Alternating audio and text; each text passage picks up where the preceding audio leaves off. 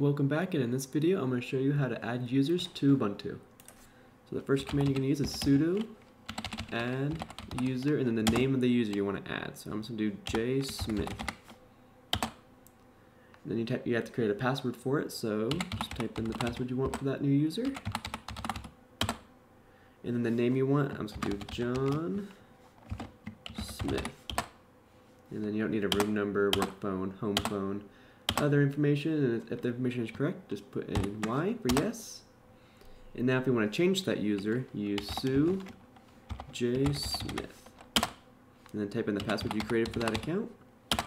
And now you can see right here that I am now John Smith.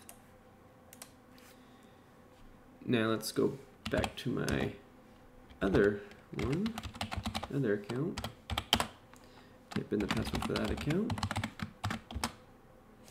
Now if you want to delete users, you'd use the command sudo delete user and then the name of the user. But because we are just using it, there's actually currently using a process, so you can't actually delete the user right now. So first you need to delete that process. So if you do ps-u and then the user, it will show you what process he's running. And you can see it's 136. So to kill that process, use kill -9 and then that number process, so 136. Oh, I need to use the sudo command, sudo kill -9 136. And then you can see it's been killed now. Now you should be able to delete that user. So you go sudo delete user.